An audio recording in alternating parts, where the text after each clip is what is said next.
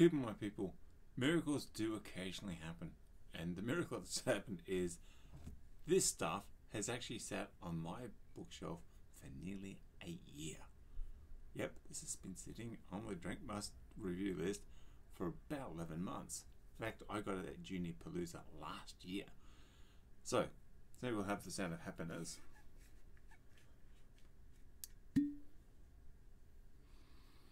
Smell of Happiness says, I'm in love. This is written up as a pot-stilled dry gin. So there's a song in the background. Yep, it's a classic dry gin. And we all know my heart doth beat fondly for a good dry gin. Particularly when I've had a day like today. So I want to have a little bit of this in.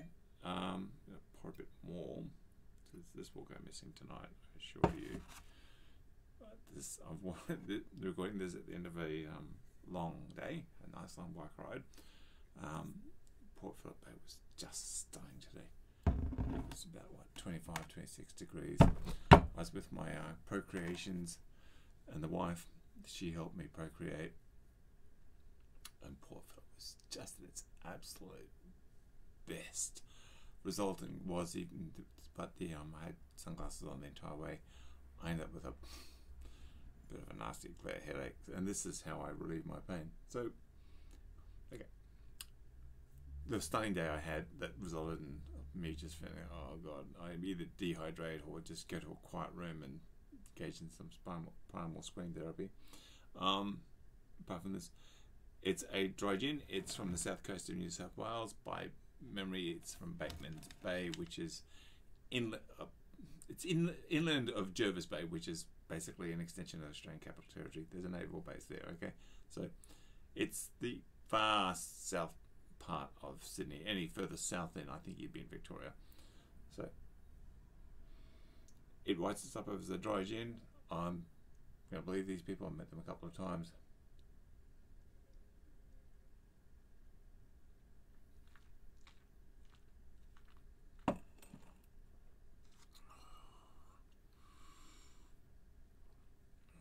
Oh yeah. Yep. There's juniper. I looked this up online. It said that there's pepperberry in there. There's macadamia. This is one extremely workable dry gin. And I'm reasonably certain that Uncle Dan might be stocking it. If not, there will be the website address and the write-up, so that if basically I can't tell you where the socket is, they will. It should be noted that this picked up a silver in the London Spirits competition of 2021. Considering the fact I got it in 2022. Yeah, it's a very workable dry gin. I would be getting litres of this stuff into me in this coming summer, because we all know that this is going to be gin drinking summer, as well as a vodka summer. I think I might lash out. It's not in the room with me, but I've reviewed an Indian vodka, and now next week I'm going to review a vodka made by an Indian in Australia. The Indians, due I guess their long history of using a lot of spices, have a very different take on booze to what us Anglos do. Even my much beloved favourite Indian gin, Hapusha, which is currently out of reach and out of sight, which has got green mango as a botanical, and that works incredibly well. So next week I'm going to be doing Desi Daru by Yara Distillery, and yeah, this is where the guy's been quite clever. Everyone assumes that it's the Yarra that runs through Melbourne, that little river that everyone says flows upside down, mud on top, water on the bottom. It's not. I was having a chat to the guy who makes it last night online, and he's actually Punjabi. He's a Sikh. So we've got I've reviewed a vodka, Indian vodka made in India, and now I'm going to have a vodka made in Australia, made by an Indian, with a whole shit ton of Indian spices in there. When I forecast at least one of which I actually have an intolerance for, and that's fennel. So my creation to bring you only the best. So that's going to be next week. In the meantime, with this wonderful gin drinking weather coming through, get some of this. This is truly going to make a pain relieving G&T. Dry gin, G&Ts, cocktails.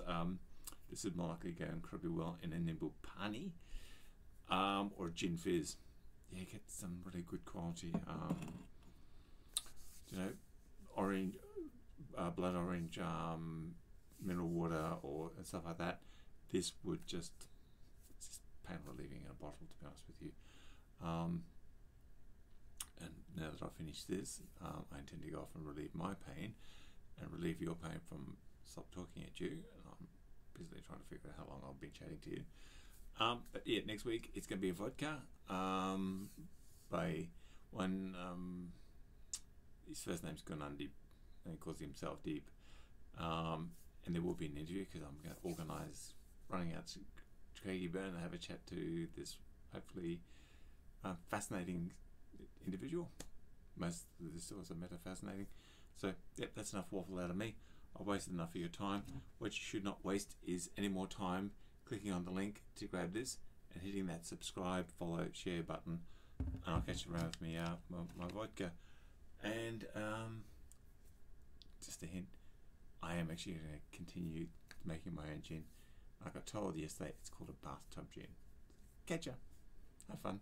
You know, drink lots of gin, lots of vodka, lots of rum. Lots of gin, vodka, rum, whiskey. Whiskey sours on a hot summer day. What could possibly go wrong? Yeah, that much. Catch ya.